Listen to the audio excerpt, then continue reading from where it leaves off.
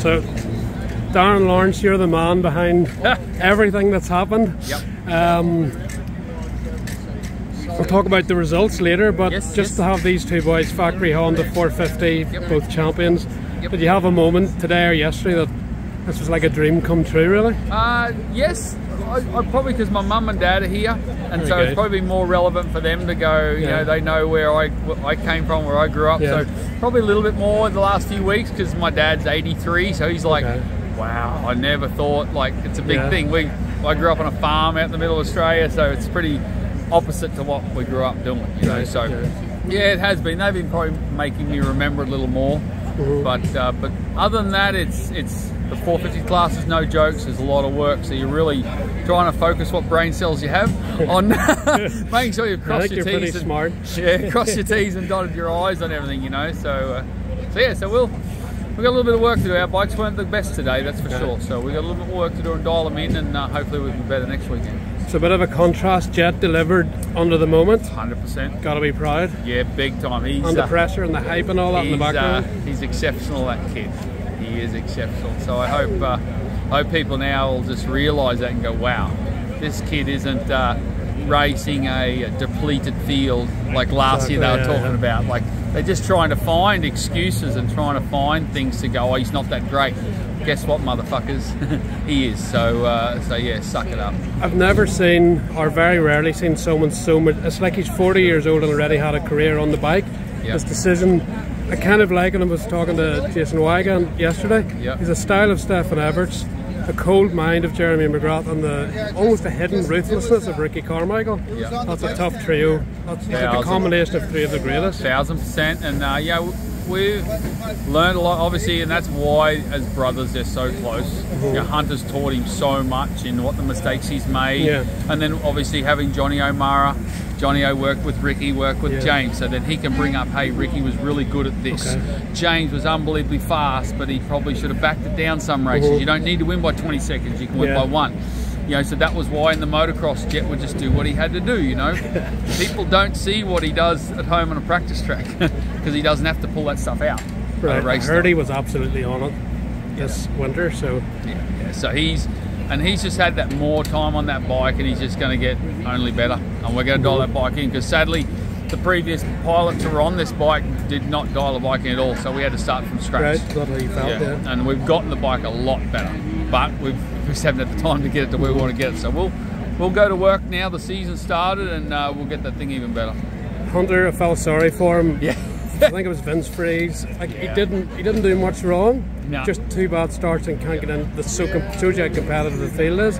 But how is he mentally fine because he knows he's got the speed, or just devastated? He's just pissed because his head hit the ground pretty hard on that heat race, so he's got a fair bit of swelling in the front of his forehead. So he had a thumping headache and he wasn't feeling the greatest. So it was just one of those nights it just wasn't going to work out. So yeah, that's how it goes, you know.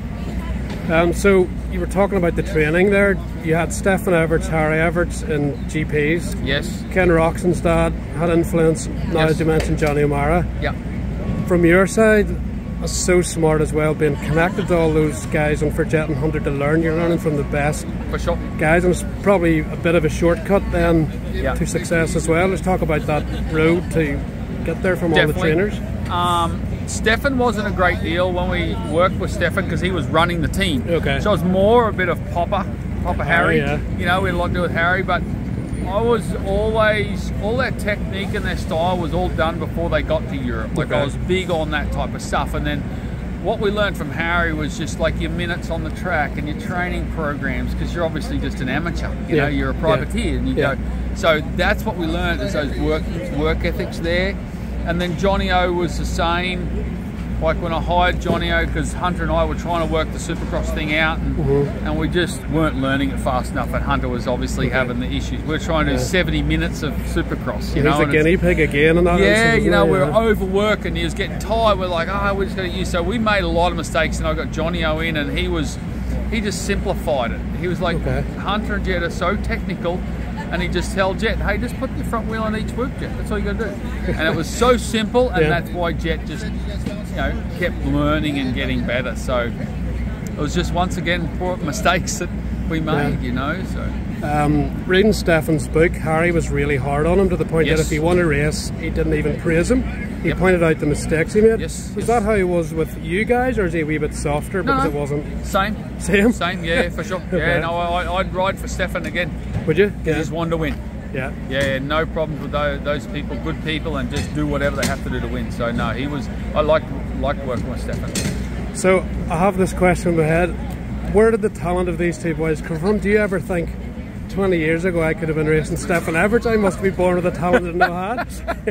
I've always been good at anything I did with sports. Like in Australia, I played cricket and tennis. Did you? So I always got to state level and country level on those sorts of things. But we had a big farm, and so my mum and dad were a bit old school. It was like, we won't make money playing sport. You got to work on the farm. So I sort of had to come back to a working thing, and I never, as I got older, I went, wow, like I could have got somewhere. And then my wife was like national netball, so she's very coordinated and very competitive as well. So we probably both got pretty good genes, and then and obviously not shy of working. So, yeah. So just finally on Jet, I was at Red Sand in his first EMX T50 race. He didn't. No way! He didn't qualify. He didn't qualify, yes, that's correct. But I remember he looked about 12. He did, yeah. I remember still can see him now coming over a tabletop on the bike control, all the sides of him, setting the bike down ahead of all. And the guys he's racing are pretty decent. Martin Barr, Basami, Melton. For sure. By the end of the year, he was winning, and he was 14, and it looked like he expected it, and I was like, whoa. So, and every step he's had to take from then, he's such a fast learner. And obviously his bike control, but he's such a. Where does that come from? And he does. He's explosive because he's a fast twitch body, but he learns so fast. Hunter's more of a rhythmic, systematic. He's got to go through a process to get there, and that's just the way his makeup is, you know. And he's used to doing it. So, but yeah, Jet learns, man. Like he's a Dane. I'd hate to race the Toad because if he makes a mistake, you're just like, crap, he ain't going to probably do that again. That's even last year. Was it with Morris? He said he made a suspension change, had to learn how to ride the bike before he caught Ken. Yes. And at Des Nations, had to figure everything out. Last moto under pressure, delivered again. Like that's that's extra special. And on paper, he's as dumb as rocks.